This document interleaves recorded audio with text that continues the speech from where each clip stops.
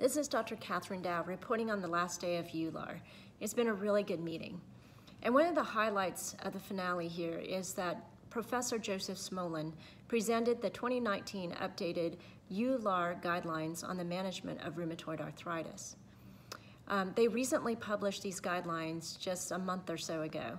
And the question you would probably are asking, because it's the question I ask, is why did they update their guidelines when their last guidelines was from 2016? We still use at ACR the 2015 guidelines.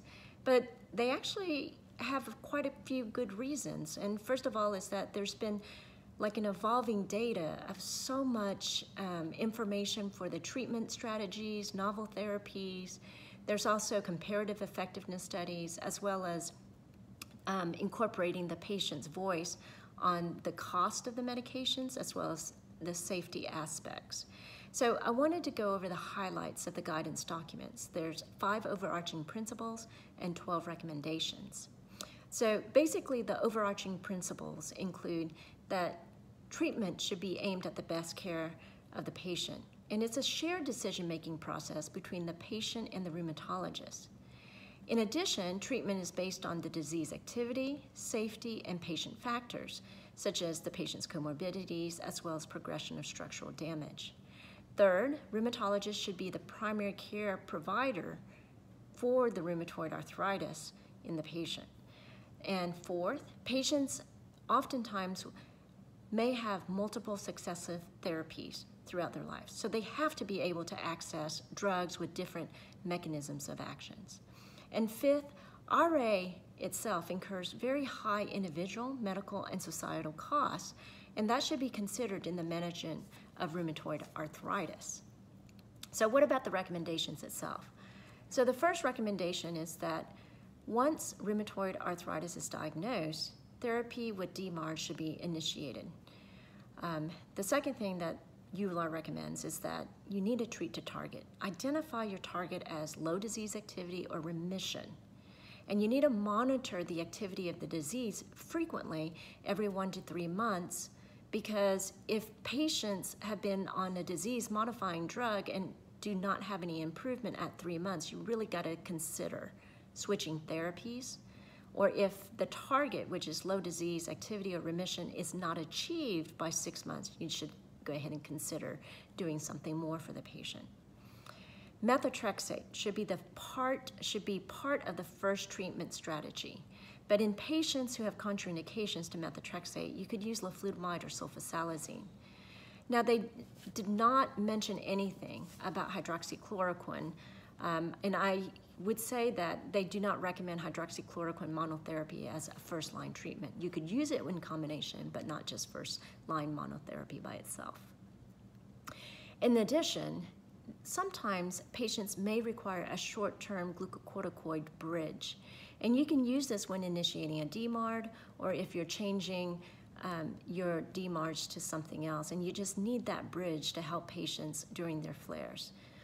And if the target is not achieved with the first conventional synthetic DMARD, then you have to consider other conventional synthetic DMARDs in the absence of poor prognostic factors.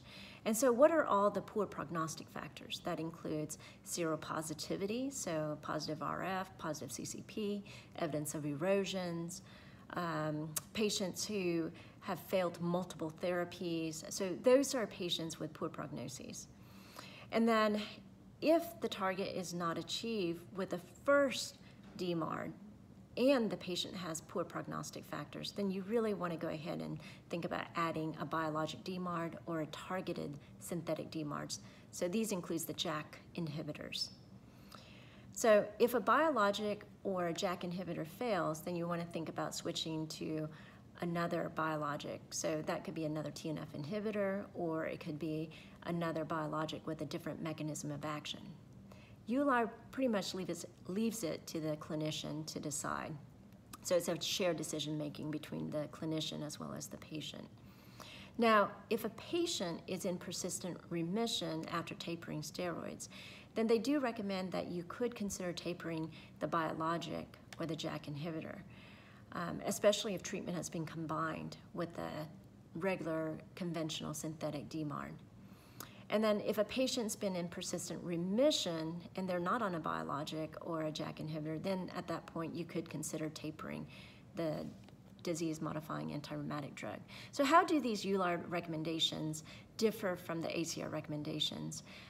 In a couple of aspects. So the EULAR recommendations had kind of divided the patients up as to biologic and synthetic DMARD naive. Then you have the DMARD failure, and that's the conventional synthetic DMARD failure. And then you have the biologic targeted therapy failures. So, and then they really like divided up how to manage these patients. And then ACR, what they did was they said, you really don't want to taper off any kind of DMARDs, even if a patient is in remission for a while.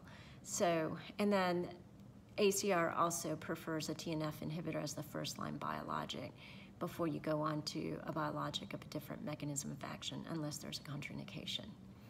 So I had a great time at EULAR, and I hope that you've enjoyed following my tweets and as well as my blog and my videos. So have a great day.